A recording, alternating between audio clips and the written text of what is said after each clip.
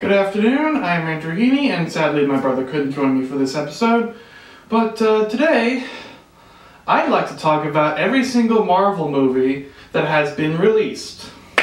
No, I don't just mean movies made by Marvel Studios, even though every single one of them will be on that. I mean every single Marvel movie that I have seen myself have strong thoughts on that have come out after the year 2000. So why am I excluding films like Howard the Duck?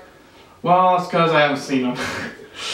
But for real, I actually have not seen a handful of Marvel movies, so I'm going to limit what I'm going to talk about. I'm going to be talking about every film made by Marvel Studios. So that means every single film from the Marvel Cinematic Universe, from Iron Man to Spider-Man Far From Home. I'm also going to throw in Punisher Warzone because I want to talk about it, as well as the two Ghost Rider movies. Even though the first one's not made by Marvel Studios, I want to talk about it anyway.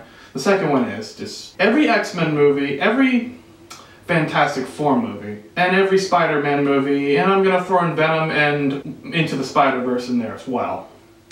I am not going to be talking about anything else. I'll briefly share my thoughts on the Blade movies. They're fine, or at least the first two are. I kind of like the second one a little bit more than the first one. Blade is okay, I'd give it like a low 6. The second one, a 6 as well. Blade Trinity I've only seen once and I fucking hated it, even though it's not the worst thing I've ever seen. I'd give that one like a 4 out of 10, I don't know. 4 out of 10 is my Letterboxd rating, but it's close to a 3. Anyway, without further ado, let's talk about every single Marvel movie that fits under that criteria. So X-Men came out in 2000, directed by... I won't name his name because he's a fucking pedo. But X-Men is a pretty good movie. I don't think it's great. It's actually closer to decent than it is great. It's got horrible art direction. It's really dated. Some of the dialogue is so bad. Play my favorite clip of the movie.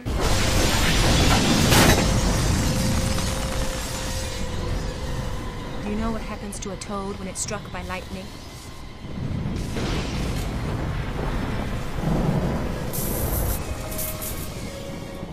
The same thing that happens to everything else.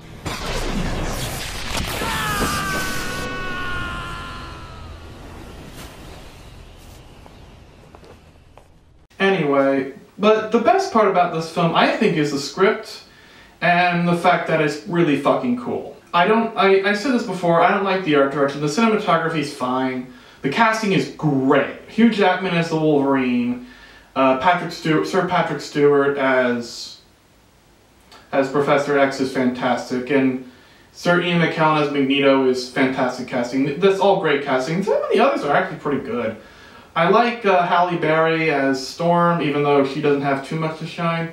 Ray Park as one of the least cool but most memorable villains in here, Toad. There's not much I can say. I give it a 7 out of 10, much closer to a 6 than a 8.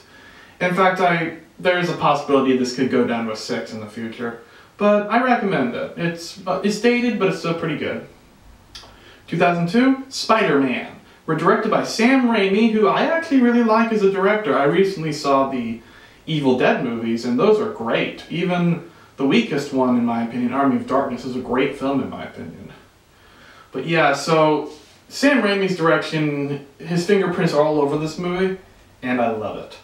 But like the first X-Men, it's really dated, it's really corny, and there's some jokes that would not fly today. That's a cute outfit. Did your husband give it to you? Yeah, yikes. I mean, joking aside, I actually do like that scene where where Spider-Man's name is first dropped by Bruce Campbell, of all people.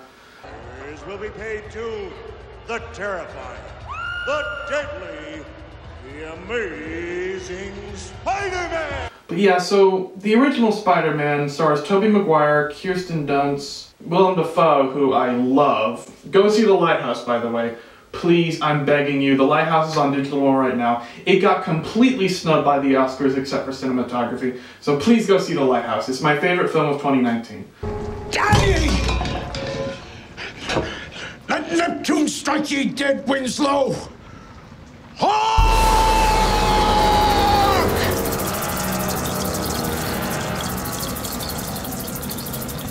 All right, have it your way. and one of my favorites of the decade, in the top 5. But anyway, back to Spider-Man. I like Spider-Man, it's a good movie, and I saw it when I was pretty young. I didn't see it when it first came out, I saw it maybe a year or so later, but I like it. It's a really solid movie. Tobey Maguire is a great Spider-Man, even though he's kind of a wimp. The classic line, with great power comes great responsibility, I love that line as usual. Everybody else does, so I like that line. Willem Dafoe as the Green Goblin is amazing. He is easily the best part of the movie, in my opinion. He is so hammy, and I love it. The film is really dated, so that's probably my biggest problem. I mentioned this before, the homophobia is a little questionable. It's not horrible, it doesn't affect my rating at all, but it's worth noting. Otherwise, I really like this movie. I'm giving it a solid 7 out of 10. Next is X-Men 2, 2003, or X2. This is the only one I'm going to be talking about in here, because there were a couple other Marvel movies that came out this year that I'm not going to talk about because A, I haven't seen them, B, I don't want to talk about them. So I'll just talk about X-Men 2 instead. It's really good. The opening scene with the attack on the president is incredible. It's directed by the same pedophile who directed the first movie. Needless to say, the script is actually kind of better than the first one. It's not vastly better than the first one, it's got the same problems, it's got a pretty bad art direction in general, and really poor usage of the characters. Like Rogue and Cyclops barely have any chance to shine. Of course, Jean Grey dies in the end. You obviously know she doesn't actually die because of the ending, but speaking of which, I actually do like the ending. The climax is a little bit more than they usually get with these superhero movies at this point. It's usually not like Spider-Man fighting someone on a rooftop or something like that. But I like this movie, 7 out of 10. So next is Spider-Man 2. Okay, spoilers obviously, this breaks my 7 out of 10 score because this breaks my 7 out of 10, this breaks my 7 out of 10 streak because this is a great movie. Spider-Man 2 is vastly better than the first. The action scenes are actually amazing. And all the characters, including, I'm blanking on the name of, I had it in my mind, but I'm totally blanking on the name of the guy who played Dr. Octopus, but he's great. Tobey Maguire is much better in this film. His character, both Spider-Man and Peter Parker, are vastly likable. They also used a little bit more of, in my opinion, the best casting of any comic book character ever, J.K. Simmons as J. Jonah Jameson. Spider-Man 2 is a really, really great movie, and I give it a strong 8 out of 10. Moving on to 2005, Fantastic Four. Yeah, this movie sucks. I'll give credit. I would not give credit if I hadn't seen the newer one, but this film at least has a personality and has some unintentionally funny moments. Other than that, this movie is terrible. This film is just boring. The characters are all unlikable.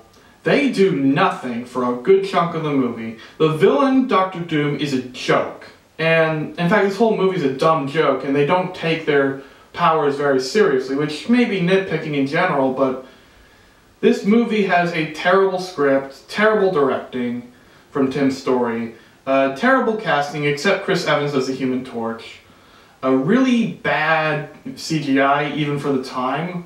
The characters, the protagonists, are all very unlikable, as I said, and they cause half the damage they do.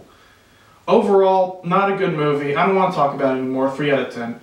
Next is X-Men 3 The Last Stand, aka just The Last Stand, which was, for a lot of people, their last stand for watching this movie. Okay, this movie sucks. It's not as bad as Fantastic Four or some other Marvel movies. In fact, it's not even the worst of this series. One of my biggest praises of the movie is that shit at least goes down in this movie. That things actually happen, there are stakes to this movie. The problem is the rest of the movie really doesn't work. It's got probably the worst directing out of all but maybe one exception of the X-Men movies. And overall, it's just bad. Like, the script really dropped the ball on this movie. Overall, I give it like a 4 out of 10, closer to a 3 than a 5, but it would be a lower score if shit didn't go down in this movie, and it was boring. Thankfully, it's not boring. Next is 2007. There are 3 movies that came out this year that I can talk about. I'm going to talk about Spider-Man 3 first, even though I don't think that was the first one to come out. I don't think it's that bad. Is it good? No. It's way too long, and there's way too much shit going on in this movie. Honestly. So I honestly don't know what to say about this movie that a lot of people have. The scene with Harry Osborn is pretty mediocre. It's not bad, but it's not great. The stuff with Sandman is awesome. The stuff with Venom is trash. Topher Grace's Venom is terrible. Like, Tom Hardy, I'll talk about him eventually. Tom Hardy as Venom is great, even though I didn't think the movie was. But I'll get to that eventually. Topher Grace's Venom does not work. And the character does not work. And Spider-Man in this movie is a lot less likable. And I kind of enjoyed, ironically at least, the scene where Peter's dancing in the street, acting all cool when he's clearly not. I like that scene ironically. There's a lot of ironic enjoyment in this movie, but there's also a decent amount of genuine enjoyment. So I'm going to be a little generous to this movie and give it a 5 out of 10. Next up is Ghost Rider. Ugh. You know, when you see a movie with Nicolas Cage, usually you don't expect a good film. Especially if the trailer looks like it did, but this movie's pretty just boring and bad. Like, it's really bland. It's not that... I don't know whose demographic this is for, because this movie is pretty violent for its rating. It's not very exciting either. It's got a pretty mediocre script, terrible directing. Nicolas Cage is hamming it up, so I do like that. Cinematography is pretty bad, as usual for these bad Marvel movies. The music is pretty bad. I like Sam Elliott, who doesn't? But otherwise, I didn't like this movie at all. 3 out of 10. Next is Fantastic Four 2, Rise of More Money, I guess. This movie's terrible. It's so bad. It's worse than the other one. This movie's really unfunny. It's really uncool. The only cool thing about it is Lawrence Fishburne as the Silver Surfer. Like, some of the things he does are actually kind of cool. But, bad movie. Bad. Moving on to 2008, we got Iron Man. This is the start of the MCU. It's directed by Jon Favreau, and this movie is great. I love Iron Man. I'll talk about my negatives first. The villain's pretty weak. He's not Jeff Bridges is not terrible. In fact, I like Jeff Bridges a lot. He's pretty good as Obadiah Stane, but his motivations are pretty mediocre. The third act is, although it's not bad, it's clearly phoned in. Otherwise, this movie is amazing. Like, this is like some of the best MCU work at their very beginning. Easily the best of the Phase 1 movies, by far. Even though there are some that I like a lot. But Iron Man has some great editing choices to the point that it's one of the best show don't tell movies I've seen in a while.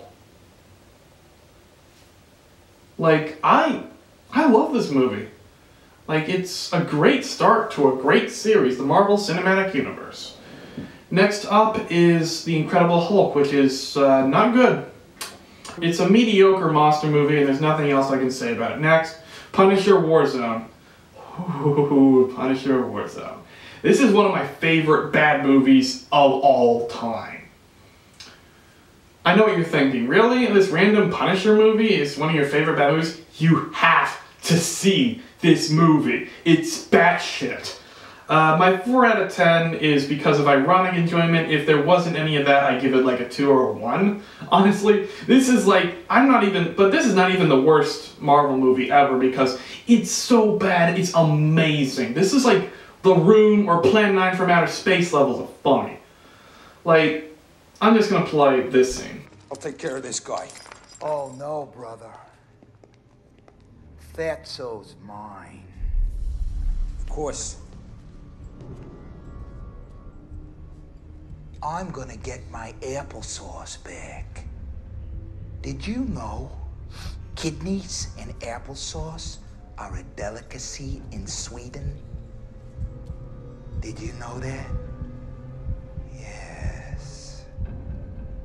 Yummy, yummy, yummy in my tummy, tummy, tummy. Yeah.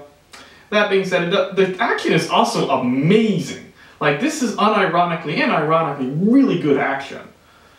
It's got a huge tonal problem. There's a lot of horror elements to it. But this movie's crazy. It's just absolutely crazy.